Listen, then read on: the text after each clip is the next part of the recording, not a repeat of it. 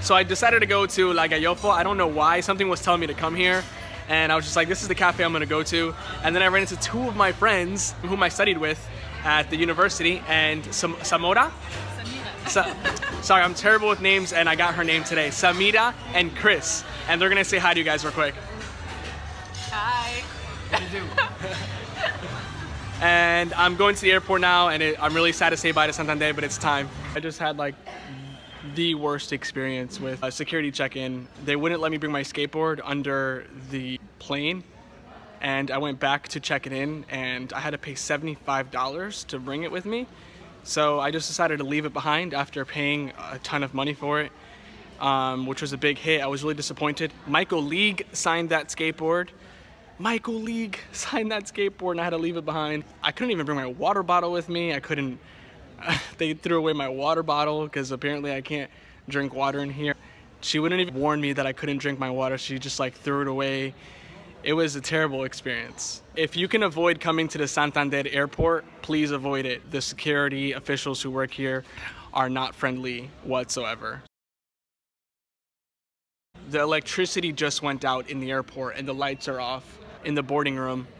Can you believe that? The lights went out. So I did end up ditching my skateboard, but I just went outside the rotating door of the airport and I just chucked it in a direction and just like walked back in. I had a lot of good luck on that board too. I had a great skate session a couple days ago with all my new friends I made. I got 3 skateboards at home waiting for me. We finally boarded this tiny plane, which admittedly enough is more comfortable than the larger plane that we take from Boston to Madrid. It has more leg space.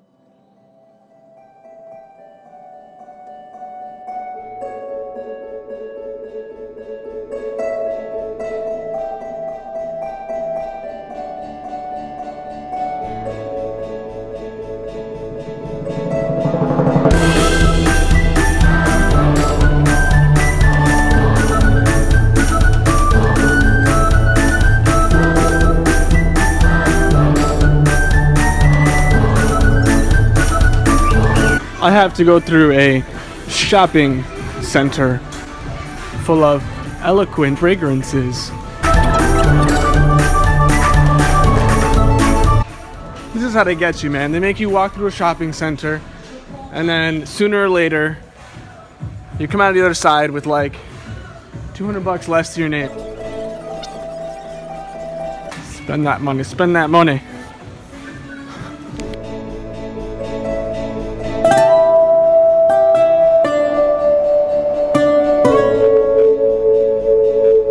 So it's 9:45 a.m. I've got 3 hours till my flight leaves, and I'm gonna do some stretching and get my body warmed up and feeling good before I settle down on my computer and get some work done, maybe do some reading. I've got plenty of articles and books here I can read.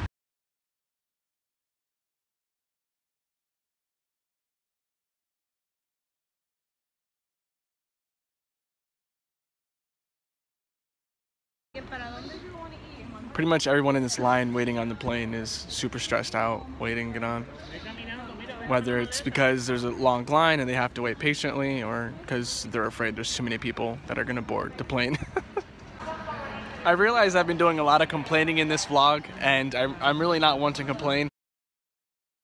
They made me leave behind my skateboard in Santander, and I see some dude with a skateboard in line right there. So that's just not okay.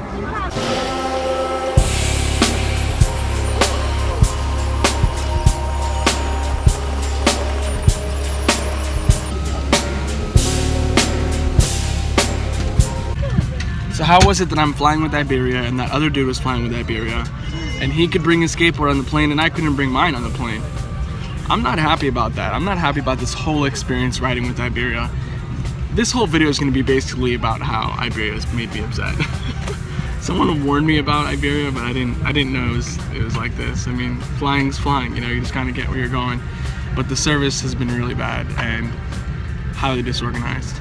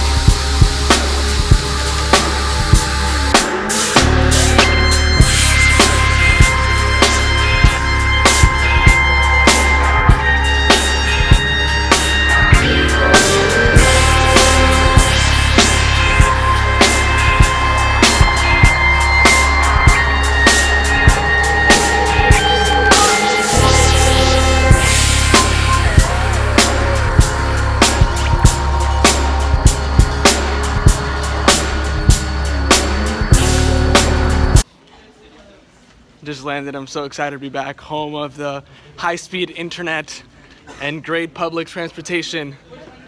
I love you, Boston. Not trying to get into any sort of trouble and record them, but that was a cute little beagle sniffing bags.